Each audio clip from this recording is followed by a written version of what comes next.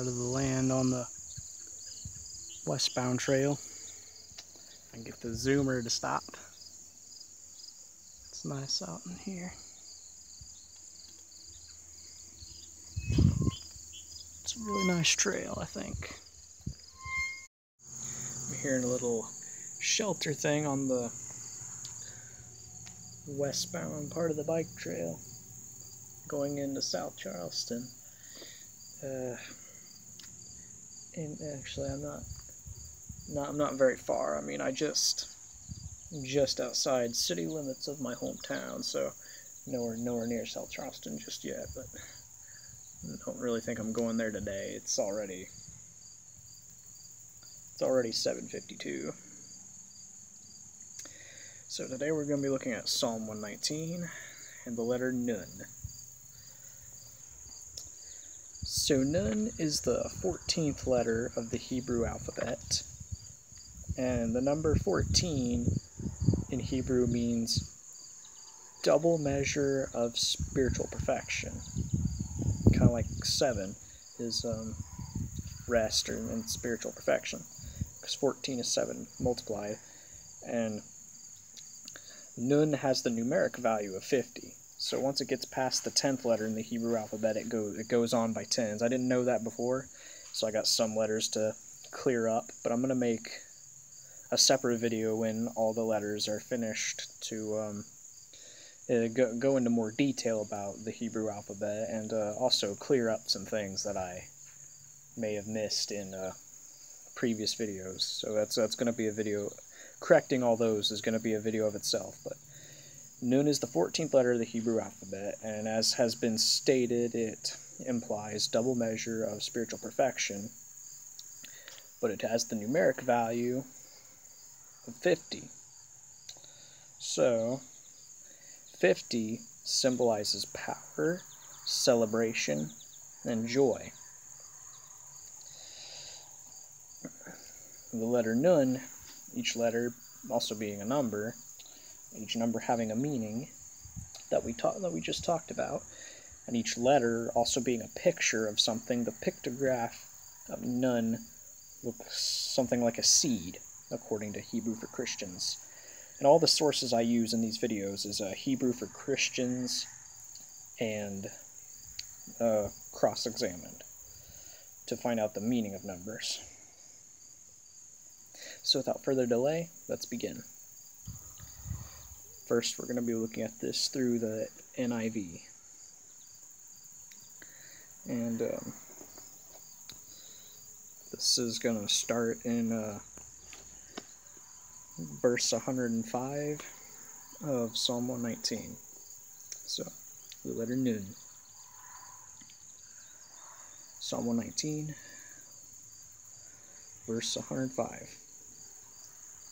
Your word is a lamp for my feet and a light on my path.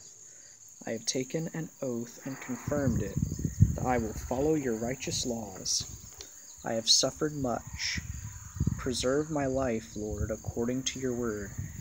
Accept, Lord, the willing praise of my mouth, and teach me your laws. Though I constantly take my life in my hands, I will not forget your law. The wicked have set a snare for me, but I have not strayed from your precepts.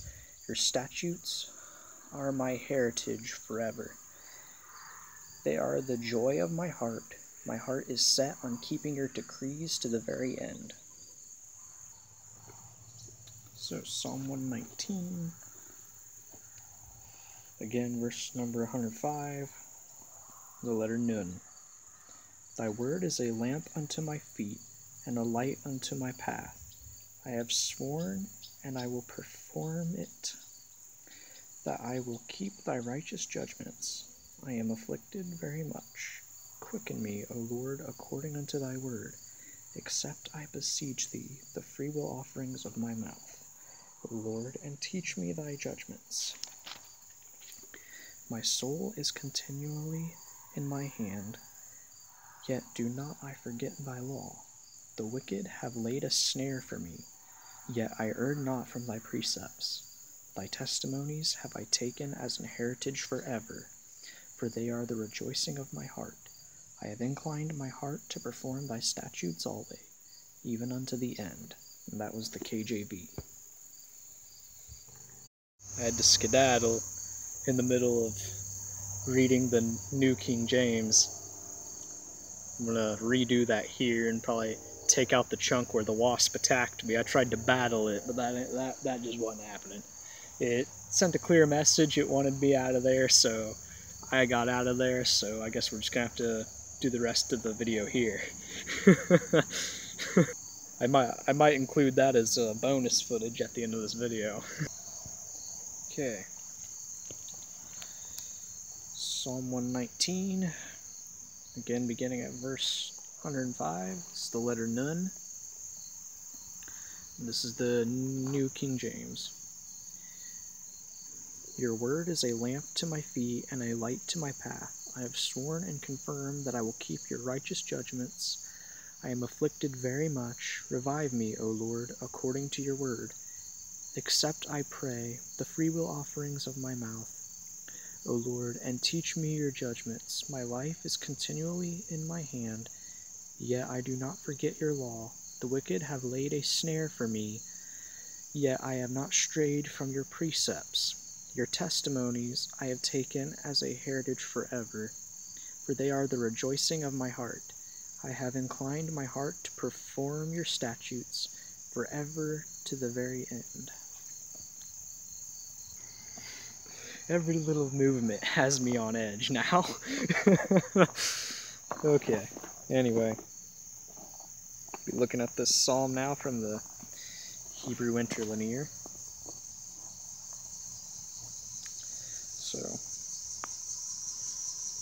So for the next 8 verses, they're all going to start with the letter Nun. The letter Nun might occur more than once in a verse, but it's always going to start in the verse. A lamp to my feet your word is, and a light to my path. So, at the start of verse 105, the letter Nun occurs in the 2 words a lamp, and it's one word in Hebrew, ner. This word ner, it means candle, lamp, or light. And so, again, the letters, I need to double check my facts here real quick. So the letter 50, if I can get on the right setting, the letter 50 symbolizes power, celebration, and joy.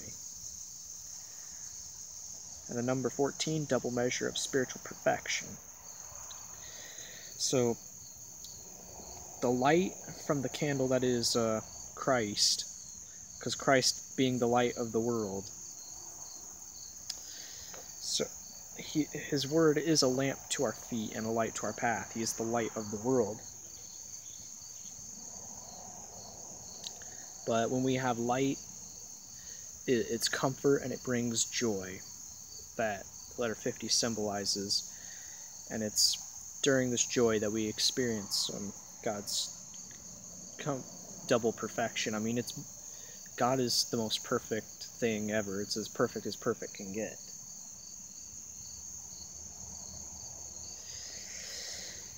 And the letter Nun occurs again in the 3 words, to my path. And this is one word in Hebrew, lentai batai. And it means pathway, travel, traveler, or way. And the light that unto our feet, that is the Word of God, it guides us onto the path to complete perfection, to God's double perfection that He has in store for us. And we receive that gift because of the sacrifice that Christ made for us on the cross. We won't reach that level of perfection on this side of heaven, but our place in heaven and that perfection that we will receive, it is secure because of what Christ did for us. And all we have to do is accept this free, lighted path that Christ has paved for us on the cross. In verse 106, I have sworn that I will confirm. I will keep your judgments righteous. So this word I have sworn, these three words I have sworn, my bad, is one word in Hebrew, nispatai, and it means adjure, charge by an oath or with an oath, feed to the full by mistake for, take an oath, straightly, or cause to, make to swear. This is the only occurrence of the letter nun in this sentence. So, when we swear to do something, and we take an oath to do it, there's power in that. And the only power we have to go through with it, it's never in our own power. It's always in the power of Christ. Because in and of ourselves, we have no power to do the things we swear. That's why the Bible tells us to just let our yea be yea and our nay be nay. In other words, let our yes be yes and our no be no. But when we do swear, we have to rely on God's absolute power that the letter nun symbolizes. Because the letter nun being a seed, that is how God's power works. It's a seed that gets planted in us when we accept the gospel. And then as we grow in our spiritual maturity, that seed begins to sprout, and we begin to experience God more closely in his absolute perfect power. And it's through this power that when we swear, that we do confirm and keep God's judgments righteous. And when we invite Christ into our life and then let him turn us from our path of sin, we do keep his judgments, his righteous judgments. But it's always through his power that we do these things, because we don't have the power in our own selves. Now verse 107. I am afflicted very much. Lord, revive me according to your word. Now the letter nun, it occurs twice in this verse. Once at the beginning in the three words, I am afflicted, which is na'anetai, and it means abase, self, affliction, self, answer by, mistake for, chasten self, deal hardly with, defile, exercise, force, gentleness, humble self, hurt, ravish, sing, by mistake for, speak, by mistake for, submit self, weaken in any wise. And the second time the letter nun occurs is in the two words revive me, which is hayenai in Hebrew. And it means keep, leave, make, alive, certainly give, promise life, let suffer to, live, nourish up, preserve, alive, quicken, recover, repair, restore to life, revive, God, save alive, life, lives, surely be whole. So, this I am afflicted, when we read the translation, there's a lot of examples of self in here. And when we are afflicted, especially when it comes to the ways of the Spirit, it's not always self-inflicted, but a lot of it can be. Because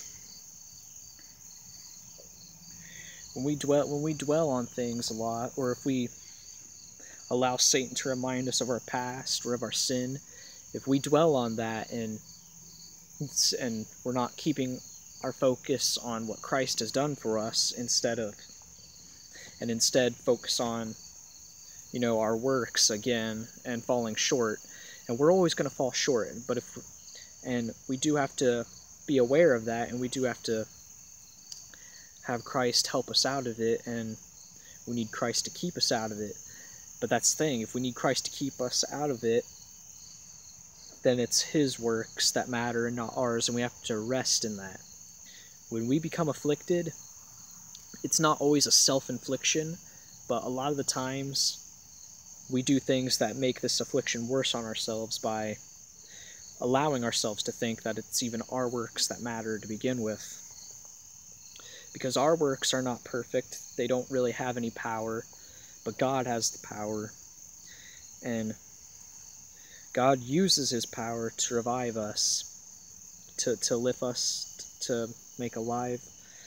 And when we're revived, we do have celebration in our hearts and joy, and it's this joy that we can feel because it's a gift of Yahweh himself, God. The Tetragrammaton here in the Hebrew interlinear, the Yod He Vav He, God's name in Hebrew, Yod He Vav He, the hand of grace nailed in grace, which is Jesus.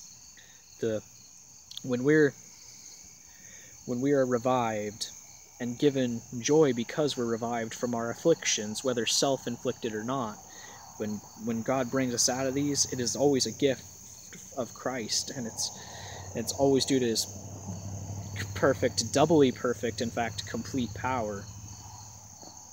And it's all according to his word, because every letter of the Old Testament points to this New Testament covenant that Christ was going to die for us and save us from our sins. Verse 108, the free will offerings of my mouth accept, I beseech you, God, and your judgments teach me. So, the letter Nun occurs again twice in this verse. Oh, actually 3 times. The first time in the 3 words, the free will offerings, and this word is midbowit in Hebrew, and it means free will offering, freely, plentiful, voluntarily, offering, willingly, offering. And the 3 words, I beseech you, is na in Hebrew, and it means I beseech, pray thee, you, go to, now, and oh. And the 3rd time is in the 2 words, teach me. This is lamadinai, and it means unaccustomed, unaccustomed or accustomed, diligently, expert, instruct, learn, skillful, teach, teacher, teaching. The free will offerings of my mouth, accept, I beseech you, God, and your judgments teach me. So, a lot of the times when we give free will offerings to God, it's in the name free will, that it's out of our own joy, our own will to do it, that we want to do it. And a lot of these times we also do it in celebration of something, or when we have something on our mind. Fasting is an example of this, but there's more than that. There's tithing in church. There's a number of things that can be seen as a free will offering today. And sometimes a lot of our praises can be a free will offering, because it says here, the free will offerings of my mouth. And accept, I beseech you. See,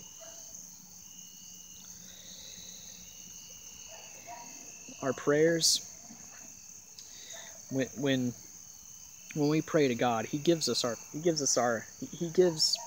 His attention, and His attention is perfect. And when He teaches us His judgments, His teachings are perfect, and they're often, when we're reading His Word, that we begin to see these. And the free will offerings of our mouth, even though they have no power of their own, it's again, it's like the hymn, little is much when God is in it. There's a crown and you can win it if you go in Jesus' name. See, when we do things in the name of Christ, or when we do things for Christ, it's Christ that takes them and makes it powerful.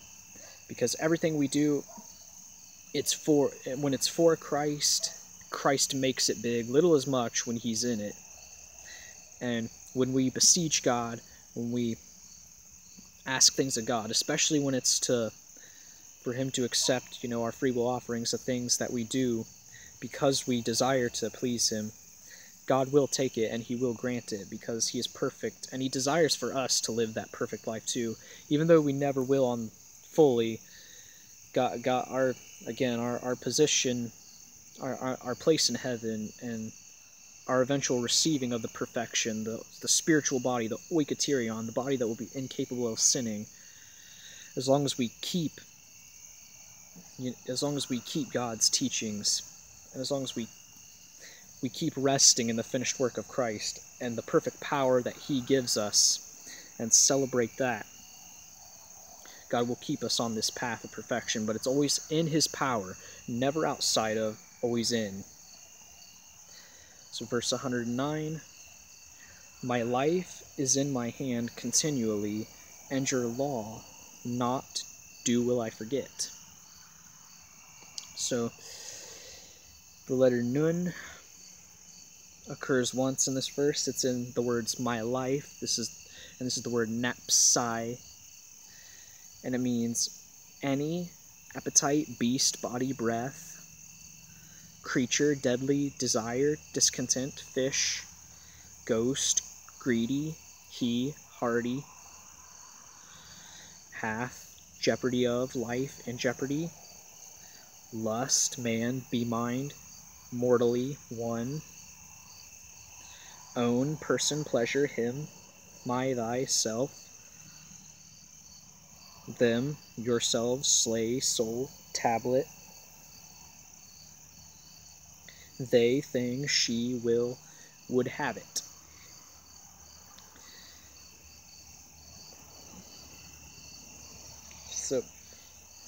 So my life is in my hand continually, and your law not do will I forget. So we all know who our life is ultimately in the hands of. It's always our life is always in the hands and in the power of God. But because we do have an extent of free will, I mean, I personally believe in free will. My beliefs are also slightly Calvinistic. I don't think there's no way that God doesn't already know who all is going to heaven and who's not. But we do have an extent of free will, and this is demonstrated many times. So our life is always under the power of God. It's always in his hand, but there are things that we can do that affect the world around us. And by extension, it affects our own life, our actions. Like our sins, even though God doesn't punish anybody while they're on earth, there are earthly consequences to our sins. So our life, or our immediate future, can sometimes often depend on our actions, which is in our hands, which is why we have to trust in God's power and rely on him rely on him to guide us through everything we do. That way, because his knowledge is more than doubly perfect, because everything about God is more than doubly perfect. He's as perfect as anything gets. And when we choose not to forget his law, it does cause us to stray away from things that might affect us in a negative way. Now, when we follow the law, it's not to maintain our salvation, because there's nothing we can do to maintain our salvation, just like we didn't earn it. It's always a gift. It's the gift from Christ, but we choose to rest it, to celebrate in it, to have joy in it, to have joy that God himself did the work for us. And our life is in fact in his hand, but there are things that we have to choose to do that can either put ourselves on a good path or a bad path, and we have to rest in Christ's judgments and his guidance to keep us on the right path when it's time for us to make decisions. So, verse 110, have laid the wicked a snare for me, and from your precepts not have I strayed. So again, the letter nun occurs once in this verse, and it's in the beginning, obviously. So these two words, have laid, is netenu in Hebrew, and it means add, apply, appoint, ascribe, assign, avenge, be healed, bestow. bring forth hither, cast, cause, charge, come, commit, consider, count, cry, deliver up, direct, distribute, do, doubtless, without fail, fasten, frame, get, give, forth, over, up, grant, hang up, have, indeed, lay unto, charge up, give, leave, lend, let out, lie, lift up, make, owe that, occupy, offer, ordain, pay, perform, place, pour, print, pull, put forth, recompense, render, requite, restore, send out, set forth, shew, shoot forth, up, sing, slander, strike, submit, suffer, surely, take, thrust, trade, turn, utter, weep, willingly, withdraw, would, to God, and yield.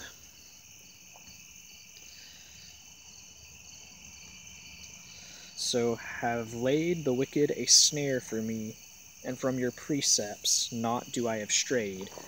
So much like when nature threw that wasp at me, which now that I think about it, I'm pretty sure it actually might have been a hornet. But when nature threw that at me, I mean, it made me, it scared me, but I still wanted to make this video. So I just picked a different spot, because sometimes you gotta just work with life the way God gave it to you, because things happen for a reason.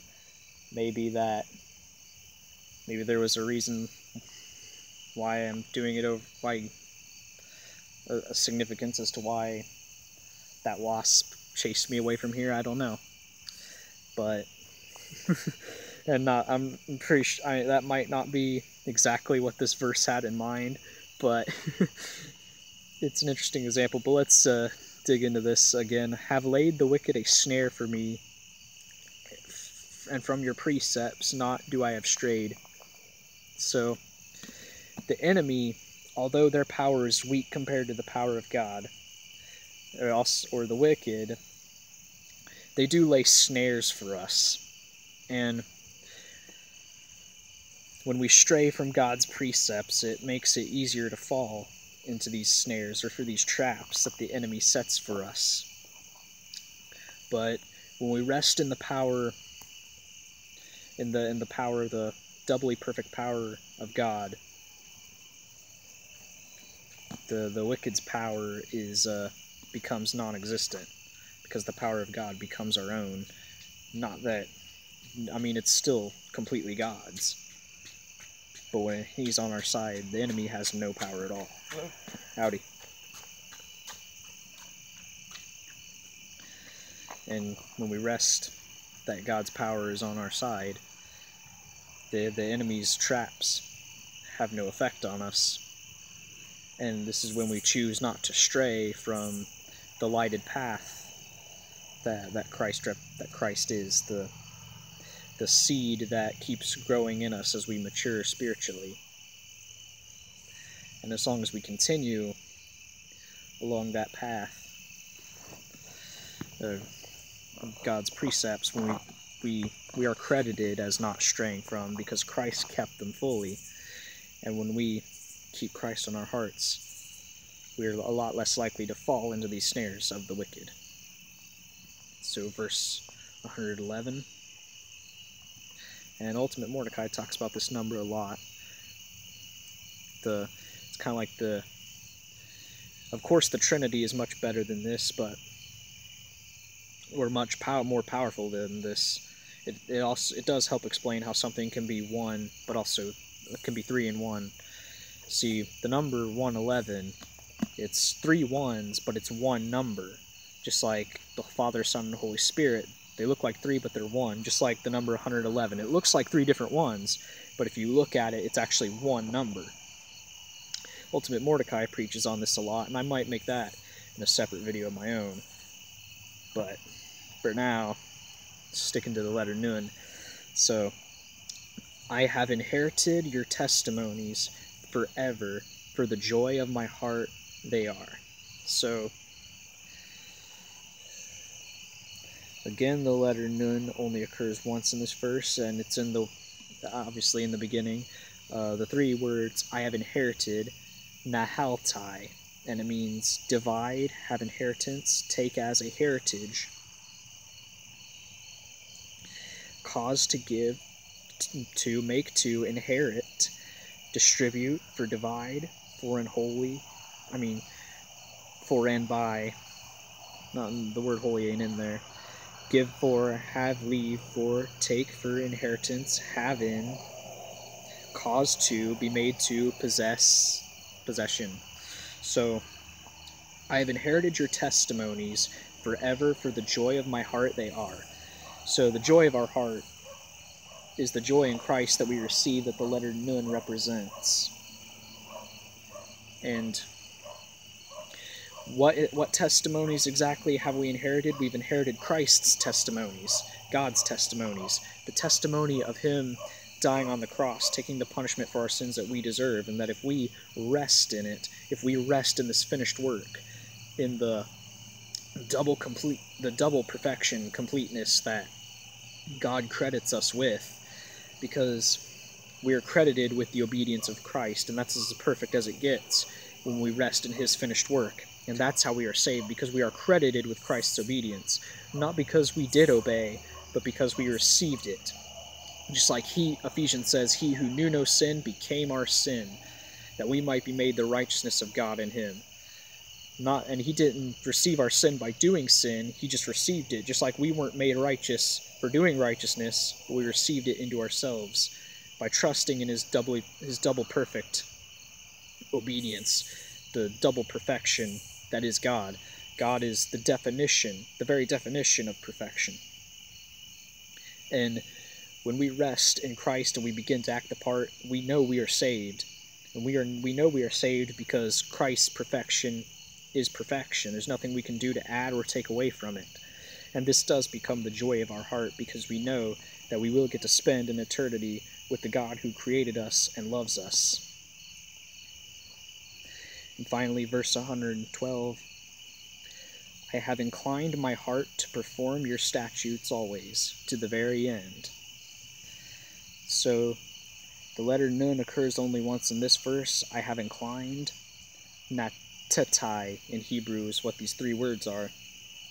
And it means afternoon, apply, bow, down, carry, aside, decline, deliver, extend, go down, be gone, incline, intend, lay down, offer, outstretched, overthrown, pervert, pitch, prolong, put away, shew, spread out, stretch forth out, take aside, turn aside, away, rest, cause to yield. So, I have inclined my heart to perform your statutes always, to the very end. And this is the same as when we place our trust in the perfection, the double perfection that Nun, at the number 50, represents in the letter Nun, when we place our trust in Christ and rest in His finished work that He credits us with, not because we did it, but because we rest in it and received it in ourselves. We have inclined our heart to perform God's statutes, and His statutes are believing. And when we believe, we are credited with the whole thing, not because we did it, but because Christ did it, and He took our punishment because we couldn't do it, and He took our punishment for us, and therefore we were credited with His obedience. And we are credited as keeping these statutes that He kept to the very end. And when we place our trust and stop listening to the enemy that it's impossible, when we finally accept that it is possible and we rest in it, in what Christ offers us, the gospel, the good news, we begin to act the part. And through God's power and through His double divine completeness that He gives us, and again, He is the very definition of, and it's everything we do here as Christians, it's always in his power, never in our own. In our own, we always fail. And the enemy loves to remind us of this. But when we choose to rest in God's power instead of our own, his statutes we do end up keeping to the very end. And the enemy is already lost. And the enemy doesn't understand grace. If the enemy understood what the cross was really about, he would have tried to stop it. Instead, Satan did what he could to make the cross happen and ended up playing himself right into God's hands. You see, God is able to use the bad things for good. We can be redeemed because it was ultimately man that made the choice to bring sin into the world by listening to Satan's temptations, but because Satan rebelled against God first, he can't be redeemed because he was a divine being. He should have known better. But there's no condemnation for us if we are in Christ. And all you have to do to receive this gift is to repent. What does repent means? It means to change your mind about God, deciding that he does exist, or changing your mind about your own righteousness, realizing that you have none, and then placing your trust and resting in his righteousness, what he credits you with. And this is perfect, like the double perfection nun represents, or the seed it represents, the seed of perfection that Christ will plant in you and will continue to sprout as long as you rest in it. And when you rest in it, you are credited as never straying from God's statutes like Christ. Not because you did it, but because you received it. Just like he received your sin into himself. Not by doing sin, but he received it into himself, and he buried it with him when he died. And because you were justified, he rose again on the third day. And this is God's testimonies that we keep in our heart. And when we rest in it, we are credited with this doubly perfect obedience. But it's not in our own power, it's always in his. Anyways, guys, I hope you've enjoyed this adventure. I have. And it's a little late now. It got really dark really fast. But anyways, guys, I hope you've enjoyed this, and I will see you in the next one, if God be willing. God bless you all.